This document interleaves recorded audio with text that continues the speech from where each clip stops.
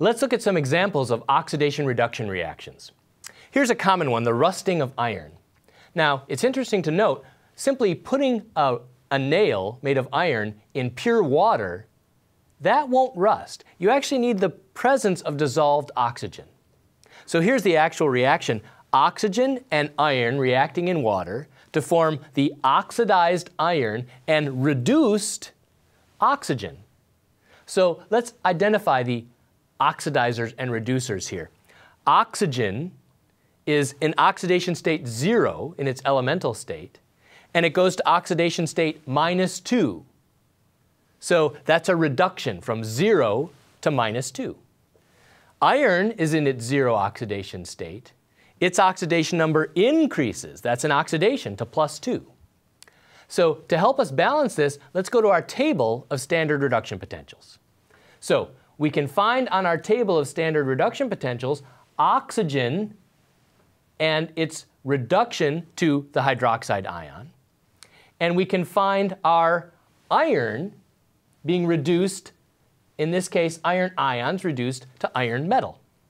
We can use those two to help balance this reaction. So let's do that. I'm going to bring over my half cell for the reduction of oxygen and my half cell for the reduction of iron and their half cell potentials.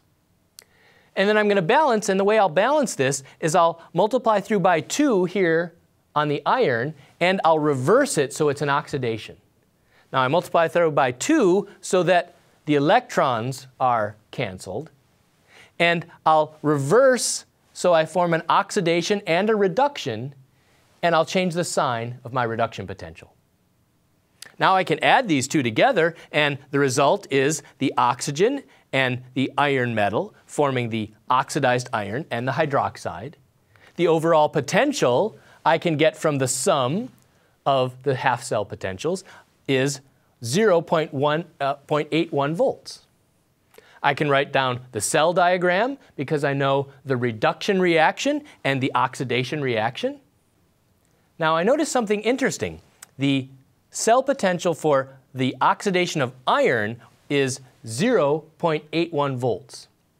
If I look back at my table of reduction potentials, I can see that if it were zinc or magnesium that were being oxidized, the potential would be even greater. These are farther down the table. So if I had a combination of iron and zinc, it would be the zinc that would be oxidized first, because that would be the greater potential. So what we have is you can use zinc and magnesium as sacrificial electrodes for iron. They'll protect the iron from oxidation. So, and you know this, we coat iron nails with zinc. And we coat them with zinc because the zinc will oxidize first and protect the nail. And boaters that have propeller shafts on their boats that extend into the water, they'll put a zinc electrode, just a hunk of zinc metal, on that propeller shaft.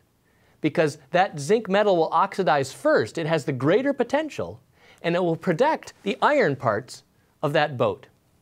So we can see that standard reduction potentials and our analysis of rusting of iron help us predict how to protect metals from oxidation.